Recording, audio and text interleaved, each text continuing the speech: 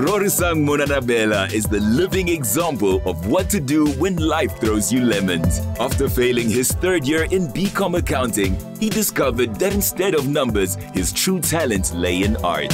Having embraced it, the work of this student talent is already selling internationally. Hello, the Insider SA. My name is Rorisang Monanabela. I'm a visual artist. I'm also an architectural student. Welcome to my studio. I'm about to show you some cool stuff. With architecture, I'm still studying. This is my third year. So basically, I'm studying architecture at Wits University. My journey didn't just start as an architect. I've always, growing up, I've always had those qualities of being creative, thinking out of the box, imagination and stuff. I liked building.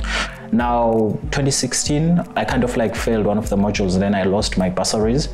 And that's why I discovered, my passion for art. And then after I dived deep into art, I kind of learned about the Renaissance. And one thing that I've noticed was architects, artists, engineers were being done by the same person. Michelangelo, for instance, he was both an artist, an architect, and an engineer. I would like to be an architect because it seems like it has unlimited opportunities as well. Okay, so in my work, you normally notice the use of gold, the use of hearts, the use of crowns. The golden perspective in life in general is by trying to reconnect with our younger self, because as we grow up, responsibilities come and there's pressure for success, there's pressure for being able to afford our lives and stuff. And I was like, maybe we can learn a lot from looking at life from an angle of a child. So that's where the birth of the golden perspective came. I was like, maybe the golden perspective is to look at life from an angle of a child. Hence you see their glasses are gold and they are clear inside. It's basically to say they look at life for what it is, not what it could be. They value the present more than they think about the future or the past. Rorisang is not a fan of spending his time on social media, but he does use his devices for art. Before I used to use a sketchbook. Now I use an iPad because it makes my life much more easier and I can trace all my projects easily. Now, after I'm done the sketch, now it's time to transfer the sketch to the canvas.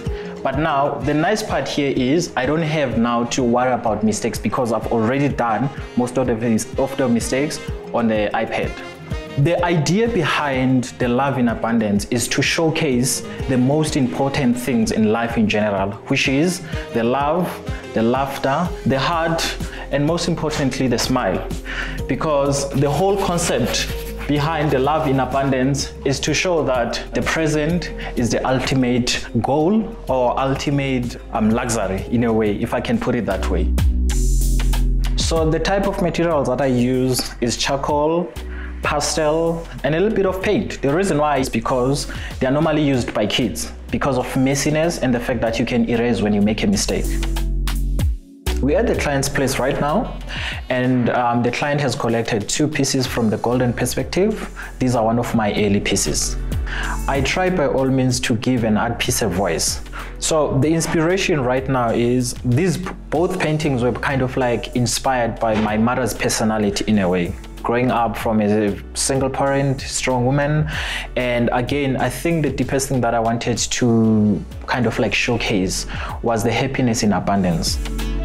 There are 2 styles of art that can be found in my work. I normally call them techniques. So the first one is hyperrealism and expressionism. The reason why I use hyperrealism on the eyes is simply because kids, they look at life for what it is, not what it could be. And then the reason why I use expressionism on the rest of the art is the freedom that comes with the ability to master the skill that I've already started with.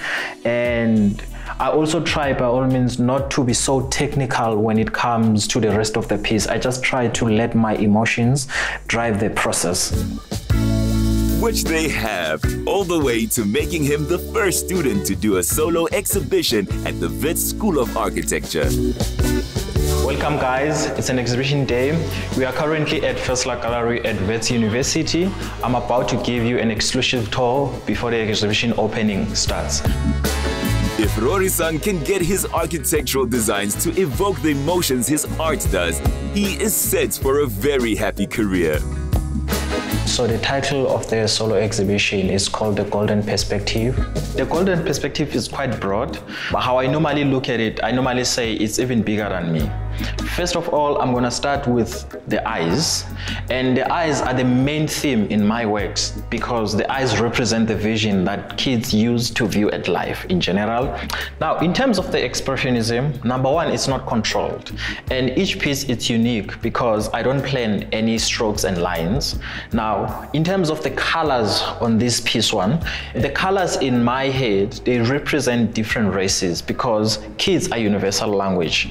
I might be drawing kids from my own neighborhood, but I believe that each and every kid is universal in a sense that everywhere in the world, people understand the language of kids. Now, these colors that you see, they represent different skin colors in my head, and all colors are different. And the colors are driven by emotions as well, like how I want to feel at that point. Okay, I want to feel blue, I want to feel this, I want to feel this. I don't try and control the process of the use of colors. This piece right here is titled This Love. So with this love, it's quite very simple. I was trying to basically reflect how precious love is, much like gold. So now the gold that I've used there is basically symbolic. It symbolizes that the only ultimate human need is love. And if you notice how kids, they express love, they give love. So that's where I realized that, okay, I think this is the ultimate gold I would like to kind of like maintain and always having in my life, this love. Thank you guys for coming and spending time with me. I hope my work inspired you in some way. And if you would like to come, my show would be up until the 14th of September. Peace, guys. His next collection is titled For We Walk by Faith and Not by Sight. It's the kind of belief sure to make Rorisang Monanabela famous far beyond bits.